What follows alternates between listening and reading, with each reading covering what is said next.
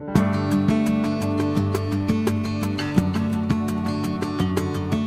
and welcome again to another edition of Doc on Duty.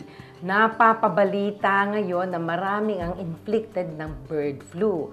As a matter of fact, yan din ang natanggap naming katanungan mula sa ating isang manonood. And her question read something like this. Good morning, uso po kasi ngayon yung bird flu.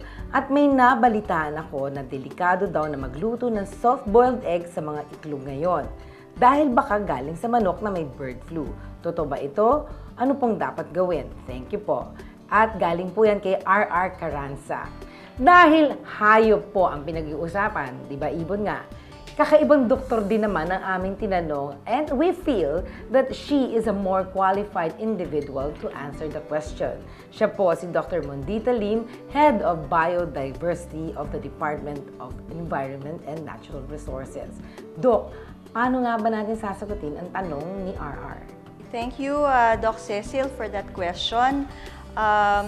Bird flu is a type of viral infection that has been found in birds. It's also called avian influenza and has been identified initially in poultry, but it has caught the world's attention because it has been identified as a zoonotic disease. When you talk about zoonosis, that means it can jump from animals to people.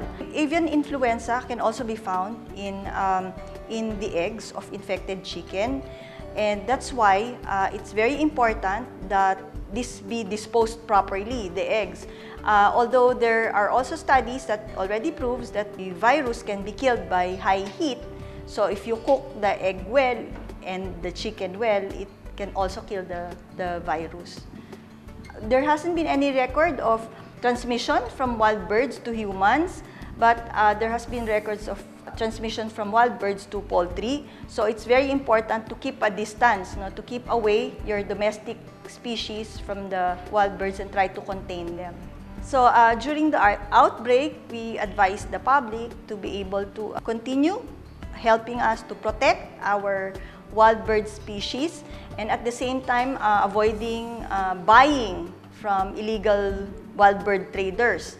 Avoid poaching or capturing wild birds from the wild and buying from undetermined sources because a possible cause of the transmission is also from the smuggling or illegal wildlife trade.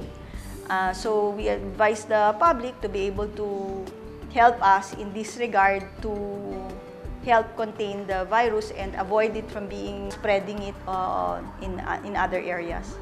Thank you, Dr. Lim, for your advice. And sana, RR, naliwanagan ni Doktora ang iyong katanungan tungkol sa pagkain o pagluto ng soft-boiled eggs na posibleng galing sa isang ibon na may bird flu.